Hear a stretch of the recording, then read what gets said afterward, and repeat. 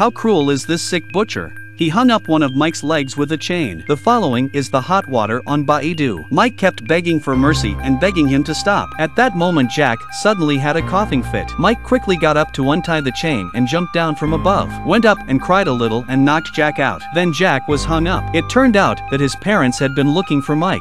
In order to prevent Mike from being found by his parents, Jack directly set fire to them. The angry Mike slowly lowered the chain. Jack sat directly into the hot water on 100 degrees. After receiving the box lunch in a short time, Mike cruelly tore off Jack's face, made a horrible mask for himself. He became what he is now. It was all because of those 4 bear kids. Mike decided to seek revenge on them. The grown-up Curly was playing with the kids. The result was knocked unconscious. When he woke up again, he was already locked in a secret room. Inside the room were 2 men and 1 woman. One of them, Wei, was already dying.